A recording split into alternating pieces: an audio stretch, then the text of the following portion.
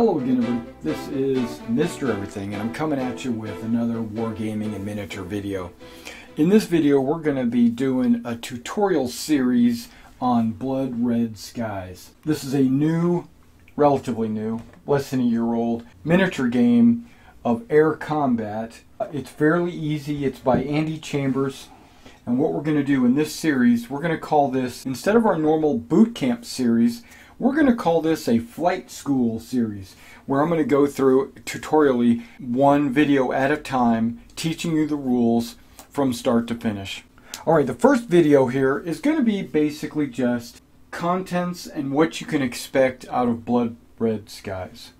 Okay, in the box, in the starter box, the box you need to play, you do need this box. It comes with the rule book, the expanded rules, and a scenario booklet. Scenarios are easy to make. You could create your own scenarios. You and your friends could probably create an easy campaign.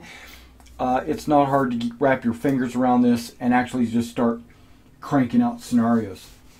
Okay, I put everything on the table of what you get in the box, plus a couple of extra things. You do get some cloud markers, okay? You get 6 cloud markers. I put them around the edge of the table. Something you also need, before we get started, you will need a play area. The scenarios are written for a 3x3 play area.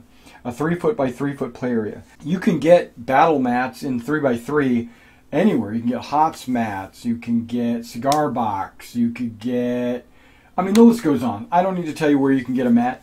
You could just get a piece of felt like I did, cut it into a 3x3. You can get some fabric. You can get some that look like clouds, light blue. You can get it to look like water or fields. Like you get some fields because when you're up, and you could get them to be like super small scale, like 6mm or something, like micro armor fields.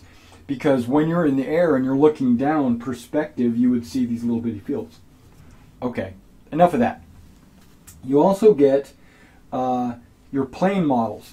You get 6 Spitfires, 6 109s, and I've added 1 P-51. I've started painting these. They don't come this color. They come gray and brown, but I'm in the process of, I'm going to go ahead and start painting them my different squadron colors and things like that, camouflages. So that's just the primer on them right now. You get 3 bombers, okay? And these bombers are fairly large. You get 3 German Do-17s. And if you flip it, you get 3 Blenheims. Okay, so those are the bombers. You get something called the Zoom chits, they're the little wings, and the boom chits, so zoom and boom, right? And the boom chits are just points of damage, and the zoom chits really just mean your turn's over. You get a caliper that shows you your 45-degree turn opportunity, but I'm going to show you an easier way than using the caliper. That's really an unnecessary piece. You get your pilot skill discs, and I'll show you how you use those. You get your plane cards. Like the P-51, that's the one I added. You get a Spitfire, 109, and then you get the Do-17, and on the back side the Blenheim. The back side of these is just flavor text. You get your aircraft cards. You got your ace skill cards. You get your theater cards, doctrine cards, and your aircraft trait cards. Because different aircraft have different traits. Depending on what, how your nation fights, they have a certain doctrine. Depending on what theater of combat you're in, east, west, north, whatever, might have a different card based on that theater. And then, depending on your ace, they might have different skills. So you got these. You get 2 quick reference charts. These can be photocopied or whatever, but you have 1 for each side, 1 for each player or 1 for each team, and they are double-sided, so they have got quite a lot of information just on these 2 cards. But really, you could probably play the game with just these. And those, and those, and those, and those. Okay. What else do you get? You get flight stands. You get these unique flight stands. These flight stands have the ability to hold the pilot skills, right? They slide on down inside there like that.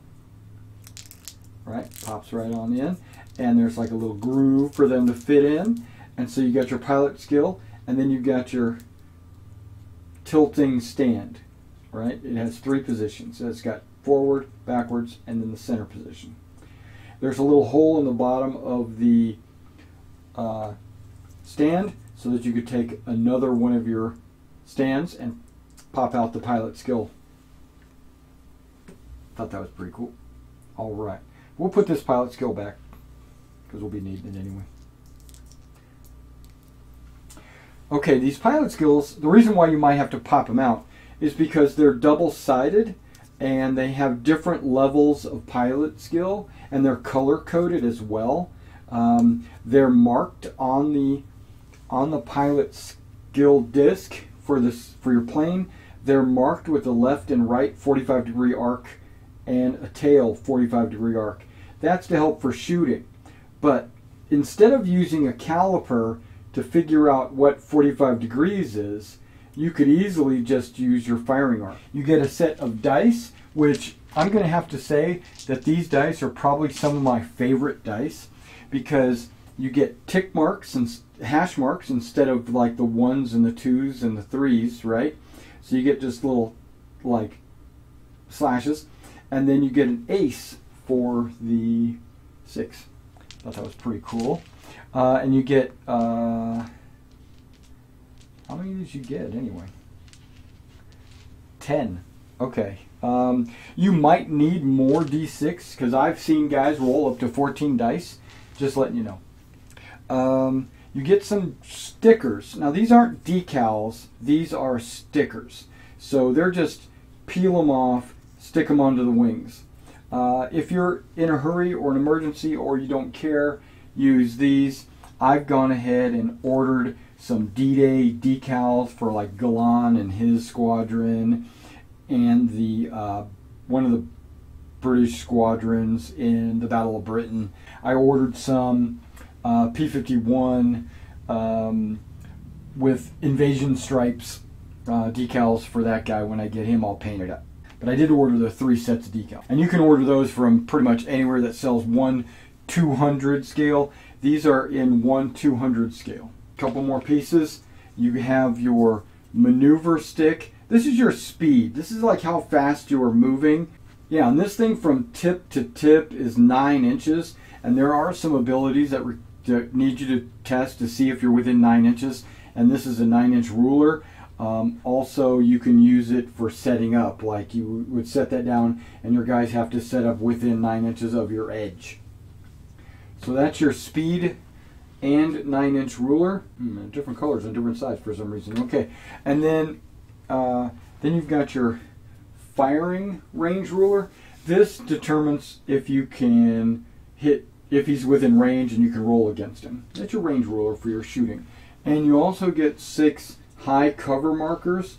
There's certain scenarios that designate that certain planes are in high cover and they get to move last.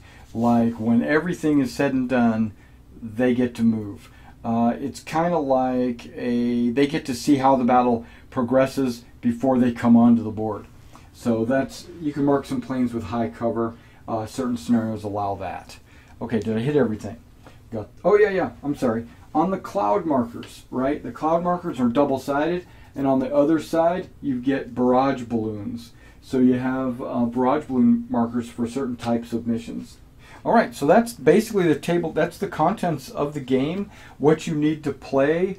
You'll also probably need an opponent, but you could probably play some solitaire. That's no problem. And then they have some expanded rules right now. This is Wave 2.